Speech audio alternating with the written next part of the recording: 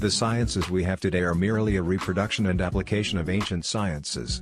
Tesla Incorporated is an American electric vehicle (EV) and clean energy company founded by Elon Musk, Martin Eberhard, Mark Tarpenning, J.B. Straubel, and Ian Wright in 2003.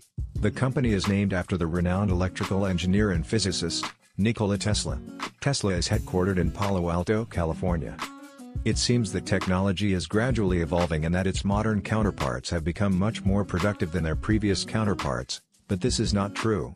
This 1912 Columbia Victoria Mark 68 is one of hundreds of electric cars of the time. For example, the 1908 Chrysler Victoria had the range of the 2010 Nissan Leaf. After 100 years, humanity has finally caught up with the technology of the beginning of the last century. A scooter powered by a gas engine in 1915. In 1918, the ever-ready battery company purchased Autopt and made the scooter electric. Mostly because Rockefeller owned the Standard Oil Company and wanted cars that used his gas. Electricity was not going to bring him billions. They destroyed the electricity industry and it was hidden like most of our history. Overview of early electric cars, 1895 to 1925. 100 years ago, electric cars were a common sight on city streets in Europe and the United States. Part of an old catalog, electric rickshaws. Between the years 1825 and 1995, the sciences we have today are merely a reproduction and application of ancient sciences.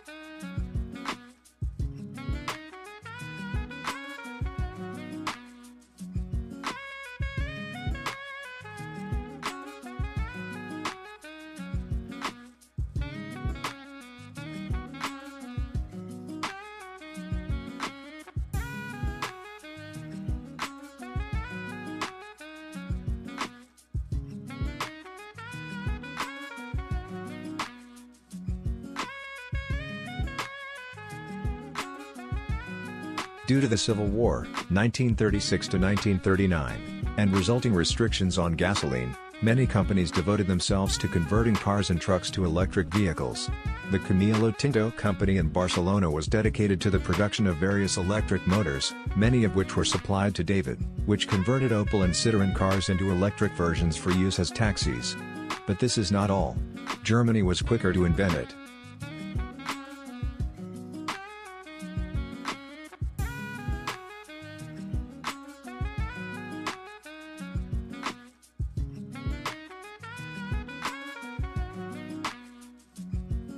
There have been electric cars here in Germany for over 110 years. An electrical car, they were remote controlled by another person with a telegraph key. They were dubbed phantom autos at the time. The first autonomous vehicle was built in the 80s at Carnegie Mellon University. Stop trying to stir the pot with ignorant propaganda without research or explanations. Sources in the description box for more details.